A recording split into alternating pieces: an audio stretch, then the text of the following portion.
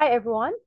I hope you will enjoy our third novel in this course. This lecture is intended for the fourth year course for fiction and the novel.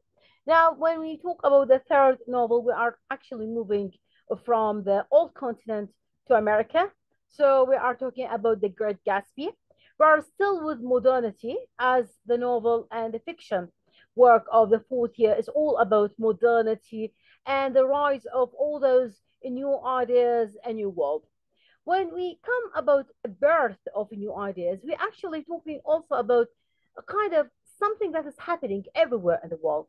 It's not happening only in here in here across the Atlantic into the new continent. It also happens in Britain, as we have seen in Sons and Lovers, and we got it modernity as kind of concept, a cultural concept in all over the world. So when we come to the idea of what is going on, we are actually talking about a new world at the end of colonialization, a new map, political speaking, and a new standards of living for the modernity and lifestyles. And this is very much exhibited through The Great Gatsby, our novel. The Great Gatsby is about the great new age, the age of the jazz, the earlier decades of the 20th century. It's about people adapting to new lifestyles and a new political map in which the dollar is getting into the power more than the armies, more than the British armies all over the world. We are going to have the American dollar is dominating the world all over the globe, all over the world Earth. Let us share this.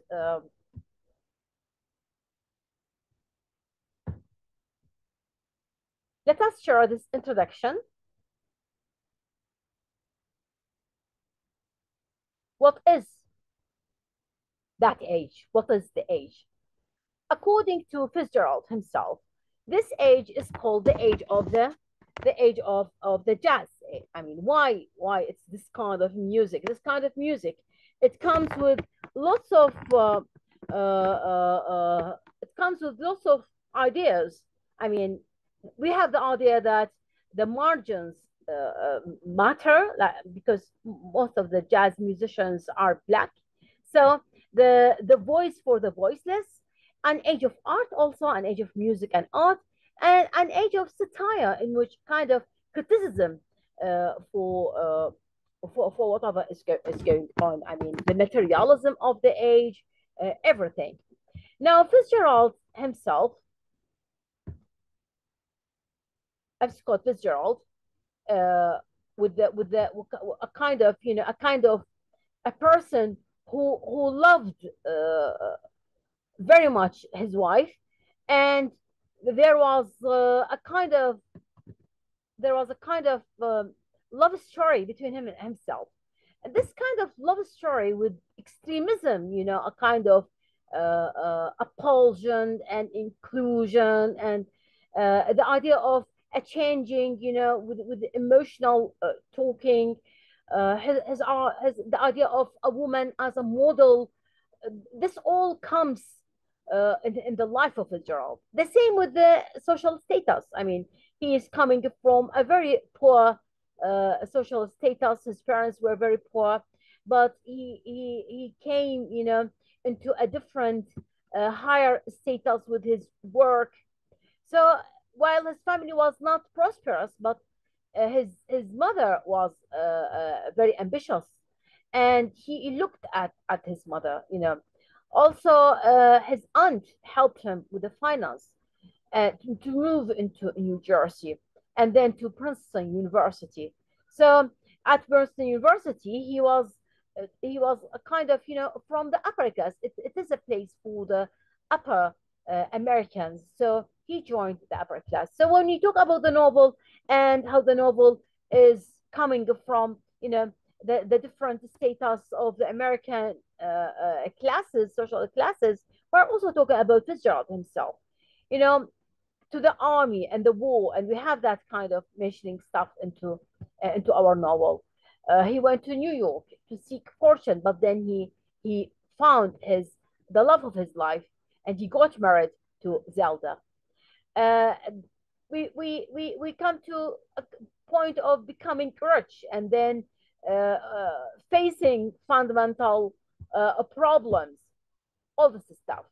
Then he has got children, so he was talking about families. There's an only child, a daughter named Frances Scotty Fitzgerald.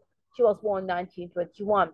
So we are talking about a person who actually uh, having it all. I mean, the period, the jazz age, the 1920s, kind of mirroring the events that occurring nationally during that decade. I mean, his life is reflected on the social life. These 20s, we call it the roaring 20s, and they refer to as the jazz age, a time of challenges, of personal indulgence, of sometimes even a self-destructive excess. Fitzgerald was itself proclaimed spokesman and symbol of that age. So when we come to The Great Gatsby, published in 1925, it is nominated the Great American Novel, the classical Great American Novel about the 20s.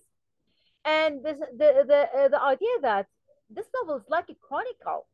It chronicles the exuberance as well as the malice of the decade. Americans' fascination with material success is all the enduring values. We have eyes, and these eyes can be the eyes of history, the eyes of America, the eyes of God, the eyes of fate, can be anything. Lots of critical